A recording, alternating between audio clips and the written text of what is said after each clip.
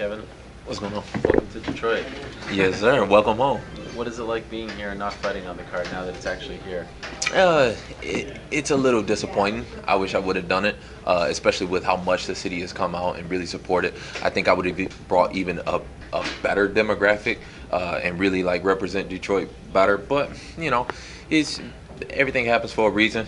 I brought them out this time. I'll bring them out again next year, and I'll headline that card. Did you try and get on this card? Like, was there a thought of doing that after the loss to Ferguson?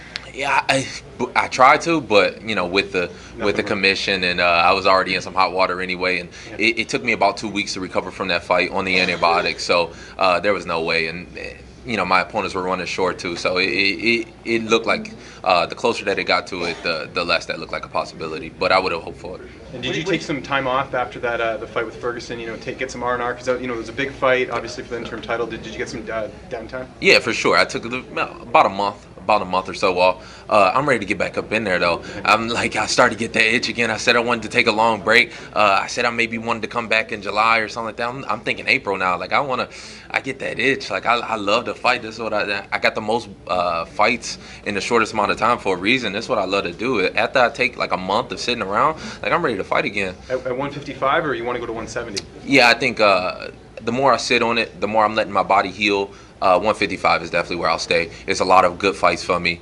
You got the Khabib fight. I'm interested to see who gonna win this Eddie and Justin fight. It's a lot of good fights for me. So I think I'm gonna stay at 155. 170's maybe that in the future, but right now I got too much to handle at 155, and I've got to get back Tony in for that one. Would you do anything differently with the cut? Going into the last fight, it looked like it was a really rough one for you. Are you kind of planning a different strategy this time around ahead of your next fight?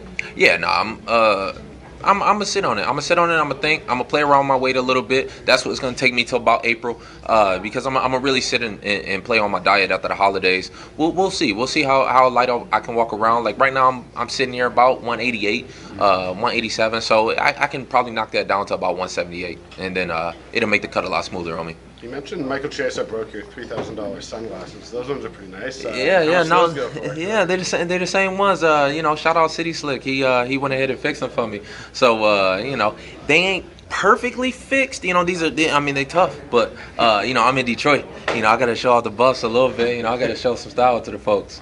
Are you feeling the love from people here? Do you feel like you sort of made it? Because I noticed yesterday when you came out, the weigh-ins, there was a big reaction from the people. They really gave you some love. Do you feel like you're the guy who came back and now you sort of made it and are getting that reaction from your hometown fans? I've been doing fan signings and appearances all over the city for the whole week that I've been here, and everywhere that I go, it seems like the folks really love me, and the folks really they understand me, and that kind of drives it home for me. It makes me feel even better. I did a fan signing the other day right down the street from the house that we squatted in, and for me it's heartwarming, and it really remotivates me. That's what makes me want to fight right now. I'm yeah, let's get back in it. I can see the people are behind me. I can see the people really feel me.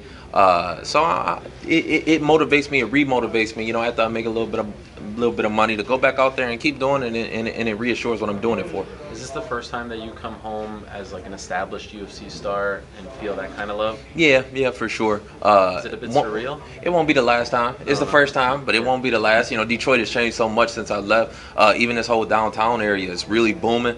I'm thinking about buying a house here too. I got a small house here already. I'm thinking about buying a actual nice sizable house. Have one here, have one in Vegas. You never know. I'm gonna have some tricks up my sleeve. I'm gonna do my thing. Robert Follis is a left extreme couture. Did that affect you at all as far as you working with him at all? Yeah, I don't know. I'm gonna have to see on that. I'm going through a couple different changes. That's what's gonna take me so long to fight. I'm changing my diet. I'm changing my management. Robert's changing out of extreme couture. So we gonna see. We gonna have to sit on it. I'm gonna have to play with it. I'm thinking about bringing in other coaches too. I want to get some more work in with guys like Duke Rufus, guys like Brandon Gibson. I'll see. I'll kind of bounce around a little bit. I've already been training in other places everywhere I go. I've been training down here at Michigan Top Team since I've been here. I'm gonna keep bouncing and stealing ideas from everybody, but my team will remain the same. Yeah, so you're going to stay in Vegas, though. You're not going to leave? Oh yeah, for sure. Yeah, Okay, no, I was gonna say, 'cause the I'm in weather's Vegas. a lot better Yeah, than- no, I mean, if I do end up buying a house here, it'll be for other reasons. You know, I'll bring back family or something like that. And speaking of family, your brother's fighting in a couple weeks. Just give him a plug here. He's a flyweight fighter. Doing big things. Yeah, my brother Keith Lee. He's only had 3 professional fights, but the kid's a phenom. He's even better than me when I was at his age. He's 21 years old. He's gonna be the next rising star. By this time next year, he'll already be in the UFC and established. I think he'll probably make his debut on that July card. We just got to get him rolling, get him some more fights. The kid's already. I mean, we have him sparring UFC fighters on a daily basis, and he's taking those guys out. Those guys don't want to spar with him no more, so it's going to be hard to find him fights because nobody wants to take it. But once he gets a couple more, he's going to be in the UFC for sure, and he's going to be a force to be reckoned with at 135 or at 125. If Demetrius Johnson is still up there, my brother got something to say about that. Cool. He's fighting in a couple weeks, right? Yeah, he's fighting December 16th over in Grand Rapids. We'll go Which back. promotion? KOP. Oh, KOP. KOP, Nice. yeah. So It's we all full combat. Yeah, he gonna go back. It's gonna be a quick fight. He gonna go out there. He gonna knock the kid out. We'll have another one in January. We'll see. We'll see how the things shake up. Get him a couple fights. He'll be in the UFC, and he going after that championship run. You mentioned earlier, talking about if you were on this card, you would bring a bigger demographic. Were you referring to the African American community? Yeah, for sure. Why don't you think the African American community is bigger in MMA? Why isn't it bigger? Why isn't it bigger? I don't think it's necessarily had that push yet. I don't think that they've really seen the money there yet. But that's just yet. I feel like it's still there. I feel like it's still there to be captured. There's about 2 or 3 big demographics that they miss, and I think that's one of the biggest ones. I think it could have been a home run with this card. But if they come back to Detroit next year, I know they're coming to St. Louis in January. I'm gonna try and appear for that one. Get around, see the city a little bit, and even as I'm here in Detroit, I'm trying to go back to different schools that don't really know about MMA.